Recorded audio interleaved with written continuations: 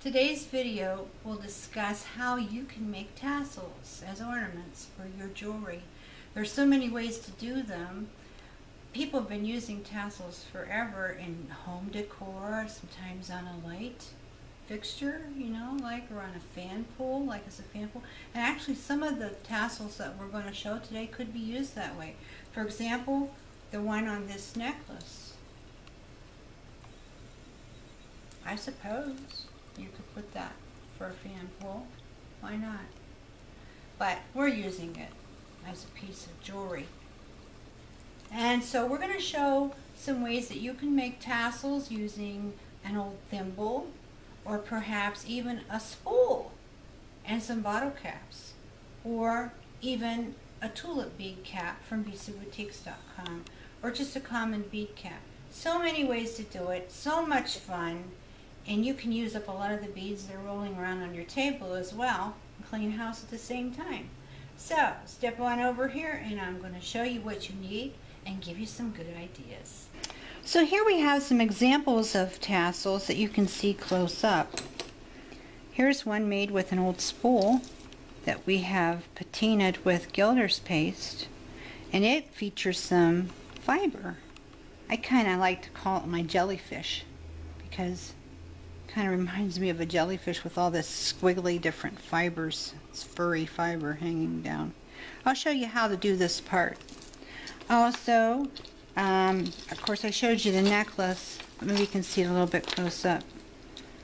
This is an old thimble that I've wired together, and of course I did a little bit of the gilder's paste on here to colorize it. This is the thimble I used, and I drilled a hole in it.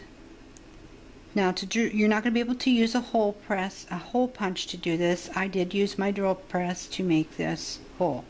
But I'm not going to show you that today because I have decided that beyond a Dremel, we're going to leave power tools to the experts. So I did use a drill press though. And if you come and join the Beads and Boutiques Creative Group, we talk about drill presses a lot, and I can give you a link to buy a good one that doesn't cost a lot and works real good. Anyway, but here's a good one that you can do with a thimble. Okay, here's one that you can do with fiber and one of the old Rosox tulip bead caps. We have them in virtually every plating finish you can imagine at beadsandboutiques.com. But I like to add some fiber. It just adds dimension. So we have some semi-precious stone beads in here along with some check glass and some old bead chain and whatever. But so what we need to do next is we need to demonstrate to you how you can make your own, okay? So let's do that. Let me set these aside. Okay. So the first thing you're going to want to do, so let's say you want to do the one with the thimble. First you got to find yourself an old thimble and get a hole in it, right? Then what you need to do is you need to get a piece of wire about this long. I'm going to say this must be about 4 or 5 inches long, and this is 18 gauge wire, and I only use 18 gauge for this lead wire that goes through here because it's a support. The rest of the time I'm using 20 gauge, and most of the wire I'm using is copper wire in this video. You need a round nose pliers, you need a flat nose pliers, and you need a good flush cutter. This is the Xuron flush cutter. It's a low-end tool. Some people spend a lot of money on flush cutters, and that's not a terrible idea because you use them a lot and you want them to last. But if you can't spend a lot of money on a flush cutter, this is a good one. It costs around $18 and it will last you a long time. It's the one I use in my workshop. So anyway, so let me set these aside. That's all you need is those 3 tools. Okay, I'm going to start with this piece of 18 gauge wire, and I am going to loop the end. So I'm going to start about here, and we have Javi with us in the workshop today, and in a little bit she's going to show you how to make a tassel as well. So that's going to be real nice. So you loop it like that, and then of course we're going to do the basic wrap that I've showed in my other videos, and you can find a ton of videos on this. There's not one beading magazine out there that doesn't show you how to do this wrap. I like to hold it with my flat nose, and of course now I'm going to have to nip my tail off, so I'm going to hold it down here. It may go off camera, and I'm going to get rid of it with my flesh cutters, because the reason for that is you don't want that little tail flying all over the room and maybe ending up in someone's eye. So here we go. I've got about that much on there. So now what I want to do is I want to start attaching bits to this. Now I'm not going to put any fiber in this one. So basically all I need is some pieces of chain. I've got some lengths of chain, and I'm going to double some of them. And I like them to be very random. And if you want a shorter tassel, of course, then you're going to use shorter bits of chain and fiber, okay? If you want a longer one, then you're going to use longer ones. I'm going to opt for longer. I kind of like to opt for longer at the beginning, because that way you can always change your mind and go shorter if you want. So what I'm going to do is I have a few in my hand. As you can see, I've doubled them.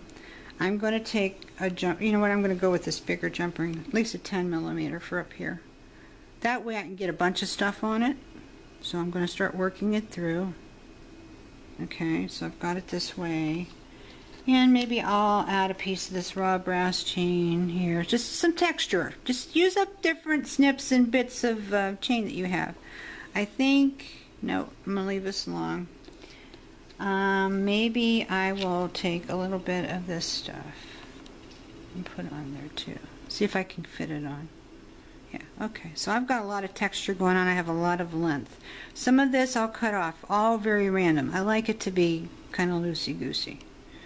Okay, so now, for now, I'm going to close this. And it seems like this is a little bit too thick for my jumpy tool, but I just about got it. So, okay, I closed it for now. Alright, so now what I'm going to do is I'm going to kind of try to even up some of my lengths, because I don't want this hanging way down here. So I think I'll cut this one, and I'm going to cut it at my larger loop. You know, get the little loop off. Too much coffee today.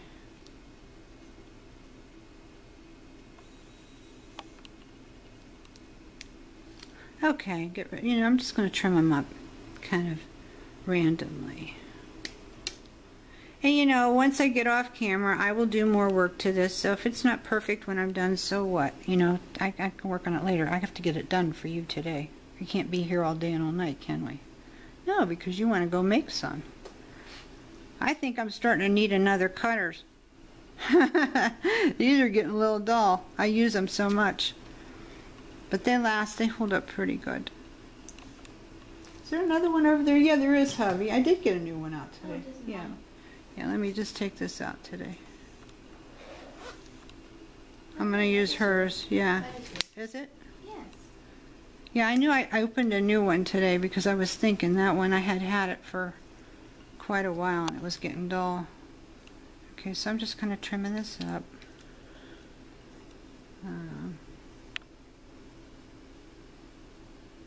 Just very random. I'm going to leave that one long. We'll see where it goes. Now all we're going to do is we're going to bead down the stream. Okay, so as you can see, I have some things laid out here to attach. And again, you just do it kind of like, you know how you work a charm bracelet? You're very random. You kind of start here, you start there. So I'm just going to start putting stuff on and see if I can achieve some balance. And one of the main things that you want to remember is you don't want to get things too similar right next to each other, or things that will bounce off each other, you know, and like lump up and not look right. So just look for some balance and flow. And you know, this is where you have fun with it. You just kind of play with it till it looks the way you think it should look, because it's your deal, right? It's your creation.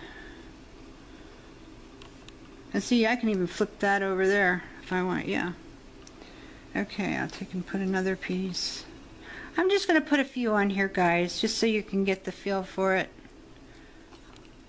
And then we can go ahead and finish this one off so I can show you the next one. When you let go of it like that, sometimes you do kind of lose your place, so you kind of have to flip things back and forth and reposition sometimes. Anyway, I'm just going to leave it alone for now. I'm going to put one more piece on, just to give you a feel for flow. I have these little turquoise, stabilized turquoise discs that I've wrapped and coiled. I got kind of a neat coil in that one. Usually I'm a wonky coiler, but I'm trying to be a little bit tighter. I don't know. I like organic looks, so I'm fine with wonky. At my age, wonky works. It works at any age. Okay, so anyway, you know, you keep working with it. You can put something on the end. I kind of like to put something like about here and then let some of the chain hang. And just leave it look kind of ragged, you know? Alright, now what we have to do is we have to get this on here. So I'm going to open my jump ring again. And I'm going to put my guide wire thing through there. Get that on there. Okay. Yeah, this, I probably need to use two pliers for this. It's because this jump ring is very thick and this slot is not quite deep enough. Okay, so now what I need to do is I need to get a guide bead inside of here because I want this to hang down outside of my thimble. So I'm going to get a couple of beads, and you know, if you think somebody's going to see them, then you care what color they are. No one's going to really see these, I don't think, so I don't really care what color they are. They're serving a purpose. So that's up in there, okay? So I've threaded my thimble on, okay? The next thing I want to do is I need to get a little bit something else on there. I don't know, maybe I'll try this piece of coral. Nope, it needs a better hole. Sometimes these semi-precious beads are really wonky. Okay, now I need kind of a big bead to go with that. Let's see what I got in here.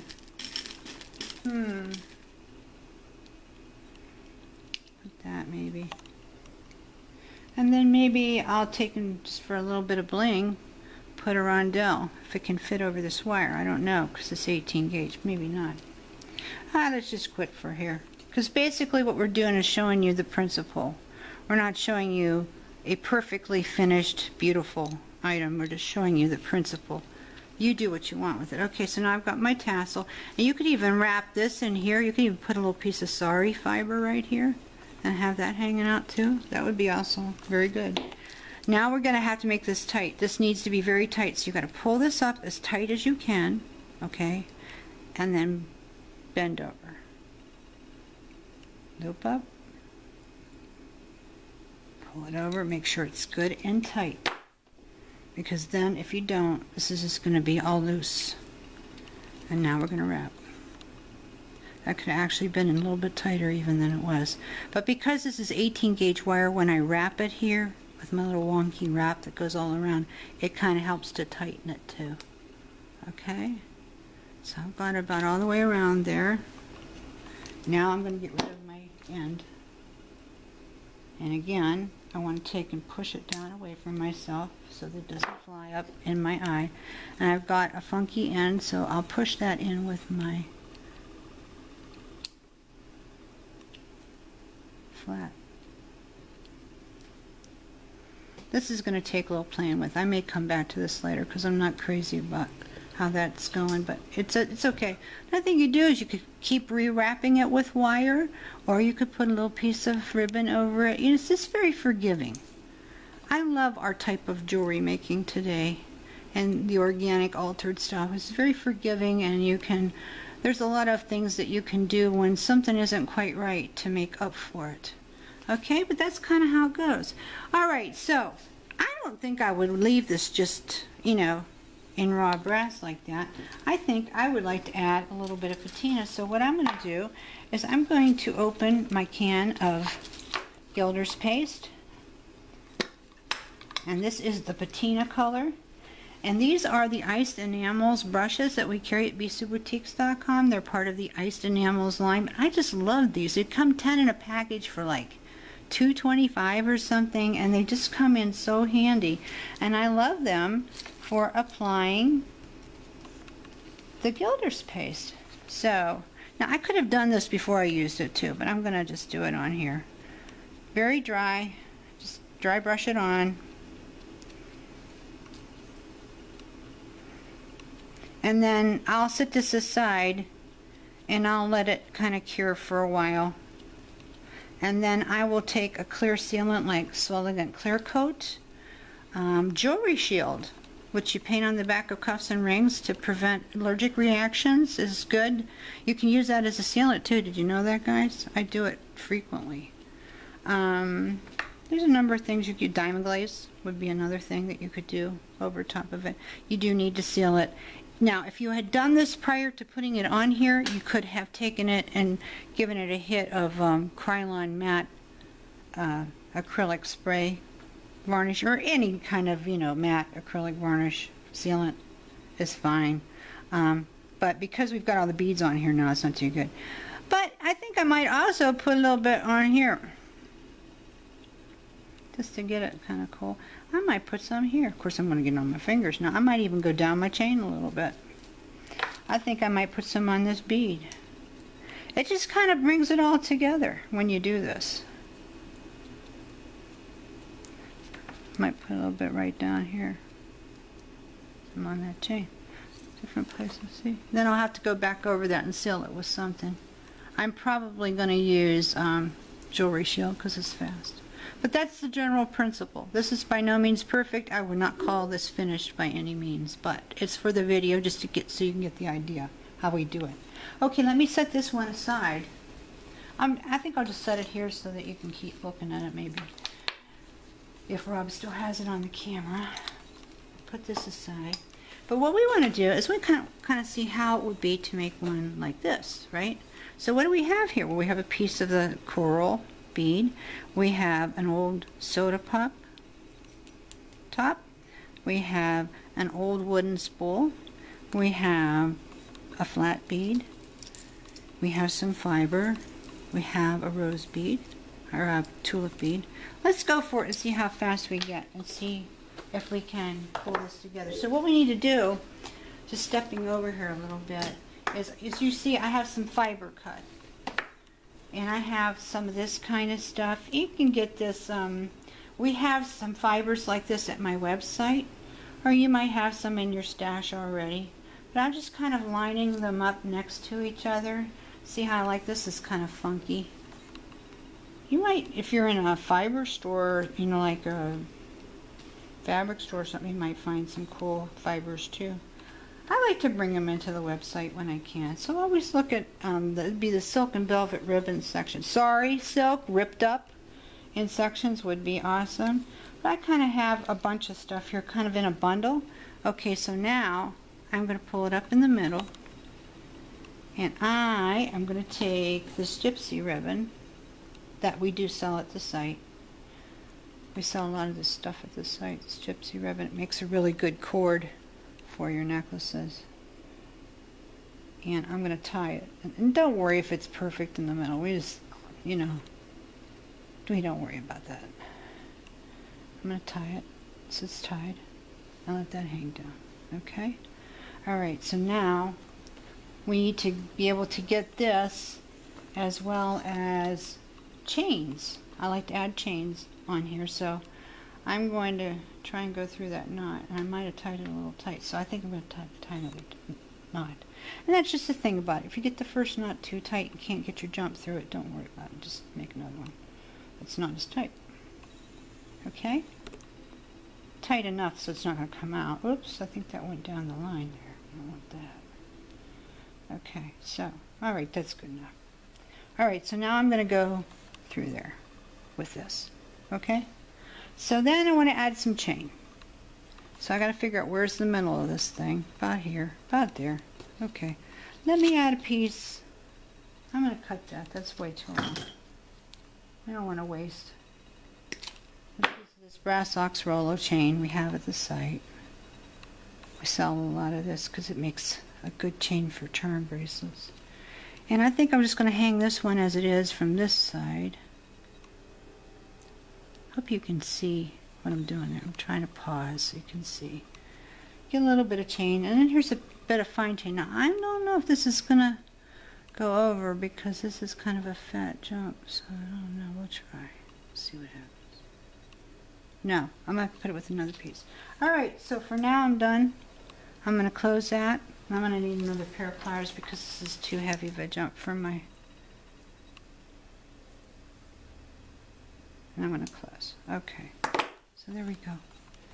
Alright, so now I still want this on here, so what do? Well, I have to get a smaller jump ring, okay, which I have right here. So I'm going to open that, and I'm going to go through one of these loops here and get it on kind of random. And then I'll just find a place and put it. I'll just place it, you know, just wherever. I'm going to put it right here, I think. Oops. Ah! Came right off. What happened? What happened? Oh, it came off my loop. Rob always says that. What happened? Right, Rob? Mm-hmm. Mm-hmm. Yeah, he's so interested in this. Pretty soon Javi will probably be making the videos. Rob's gonna go get his machinist job. Okay. So there you go. Kind of like that. So then again, we need to hang some stuff from it. So I'm just going to hang a few things to get the point. Before you put the top together or after, it doesn't matter. Just put stuff. Okay. Just put it. But you can see how it's going to look this way. I had made this stuff all up ahead of time. I put some of these little turquoise colored beads and leaf beads on some of this copper tab I had, and just all kind of stuff. Anyway, you get the idea. You can see where we're going with that. We're just going to hang stuff all random through the chain. Okay, now we have to make the top and put this all together. So what I have is I have 2 soda pop lids, old ones, that I have drilled in the middle. Okay, so you're going to need a drill or a drill press for this. Alright? So I want one on the bottom and one on the top, and now I'm going to need a piece of that real heavy wire. So I'm going to take a piece of this. It's Bead Smith smoky quartz, whatever, you know, copper, whatever you got. You know, I don't worry about if the metal's all perfect. Okay, I want about a length about that long, 4 or 5 inches maybe. Okay, I'll put that back. All right, so now we have to loop at the bottom. So we want to get a nice loop, because this is we need to stabilize. Okay.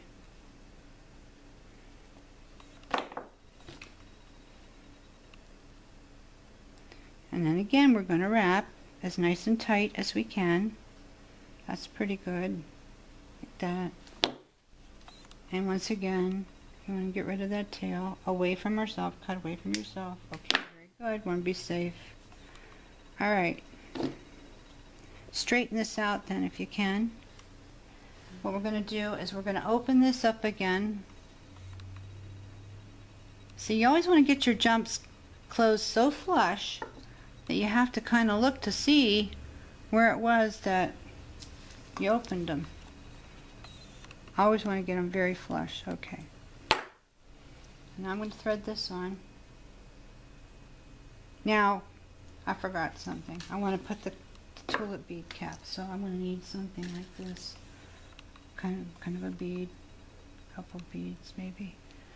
Depends how much you want it hanging down. I have a little, these are Spectra beads, and they're just like a really good all-purpose bead. I'm going to thread my cap on there, and now I'm going to go through. Maybe I'll turn this to hold it. That's a good thing to do, you know, just turn it to hold it. Okay, now I'm going to place. And like I say, when I'm done with this, I'm probably going to fiddle.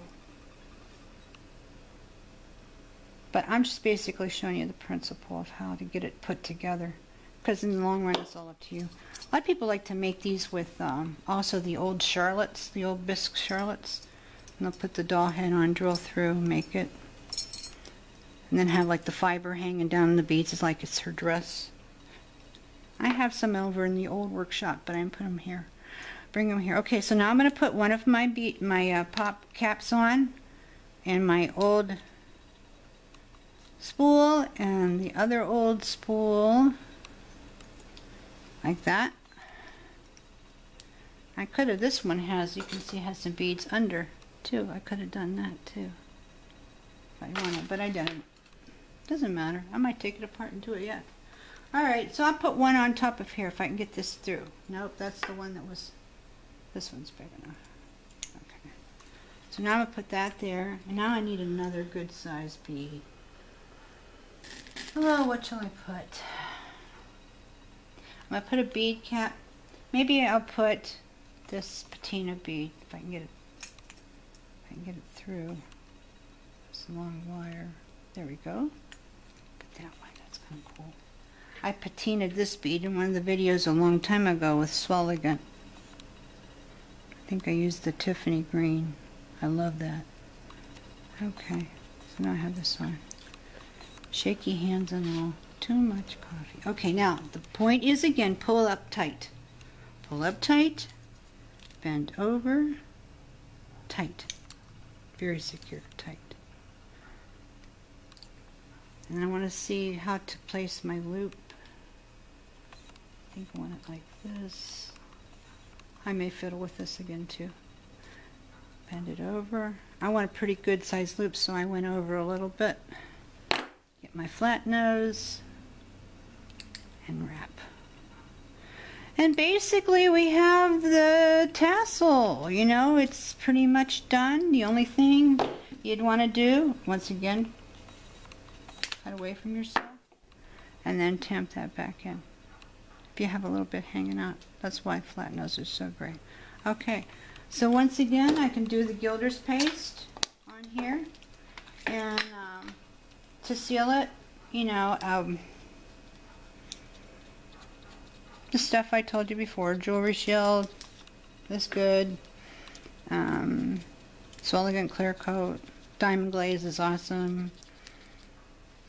Maybe some other water-based kind of solutions would work good. Or if you had done it previous, you could have used any number of things. You could have even resined it. But I think I'll put a little bit of this stuff on here. I got a little bit on the bead. It doesn't matter. I kind of like it on the bead. And then I think I'm going to get some on this and add some patina in there. Take a little of that shine out. And maybe a little bit more in there, maybe a little bit up here. See? Makes it look very rustic, I think. But that's the basic concept, basic principle. So now you see basically how it's done. Now, we're going to take a little second break, and we're going to cut to Javi, and I am going to coach her as she makes a very simple tassel using the tulip bead. Hi, my name's Javi. I made this tassel, and would you like to make one too? For this, you're going to need a round nose, flat nose, and a cutter. Excellent. And then they'll be able to make this, won't they, Javi? Mm-hmm. Okay, so what do they need to make this? What parts do they need to make it the way you did? Well, they're going to need chain. So I have an example over here. So I have 2 chains I'm going to add to this. And this is kind of like your guide wire that we made out of the heavy gauge copper wire. Can you show them how you made it? Sure. So you need the round nose. And how do you make that loop at the end? We're going to, we cut a piece of the coppered wire, mm-hmm. and we're going to bend it. Mm-hmm. And now we loop it over. Loop it over. Mm-hmm. You're doing great. Pull it up this. Okay, if you want to do it that way, if that works, if that's what works for you, that's fine. Because she makes really good loops. If that's what works for you, that's fine. Okay. And now we're going to wrap it. Yeah, we're going to wrap it around. Mm-hmm. Excellent. That's great. And then we're going to cut. And how do we cut? What do we do? We cut away from ourselves? Yeah, cut away from yourself. For safety, down. Right. Okay. And then we take our flush cutters in case we have a sharp edge. Oh, flush cutters. Mm-hmm. I mean, no, flush cutters, I'm sorry, I threw you off. But flat nose, yeah, okay. Very good. Okay. Yeah. That's good. Okay, okay. Okay, and that would be... We have that ready. That's how you do it. Okay. So show them how you put the wire on then, Javi. Show them how you put the wire.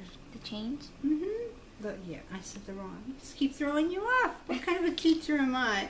It's late afternoon. We're ready to have dinner, huh? Okay, we have a jump ring, and we have our chain, and we're just gonna connect it to the chain. Excellent. Yes. And you would add it to the yes. And you can do them one at a time, or you can put them all on the same jump ring, however you want to do it. Okay. So that's how we would do it. So if you want to just go back to this one, why don't you show them how you thread the beads on and put the tulip bead on and finish it. Okay.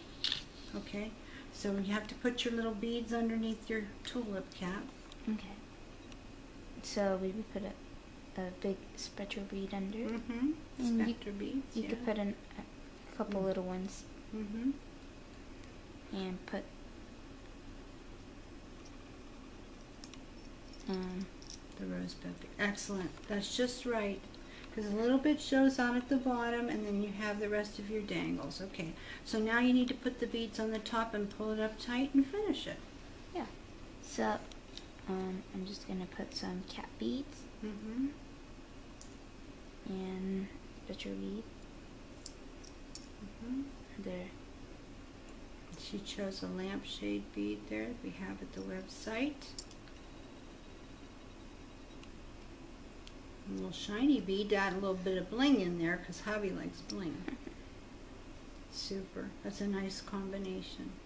Okay, now you have to pull it up tight. Show them how you do that.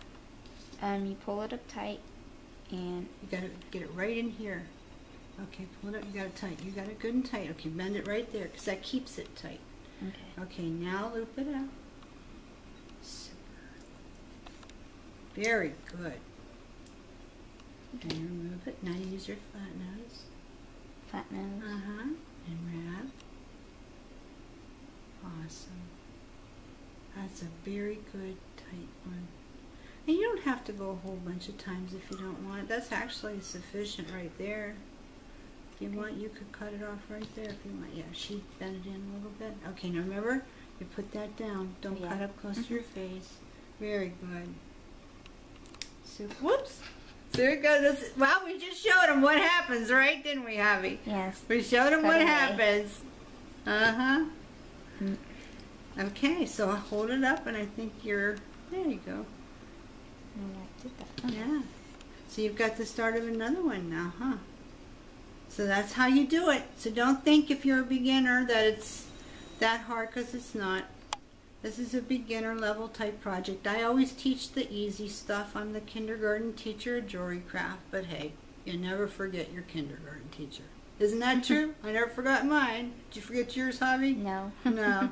Okay, so next time we'll see what else we can come up with to share with you, and we invite Javi. Yay, she did great for her first video.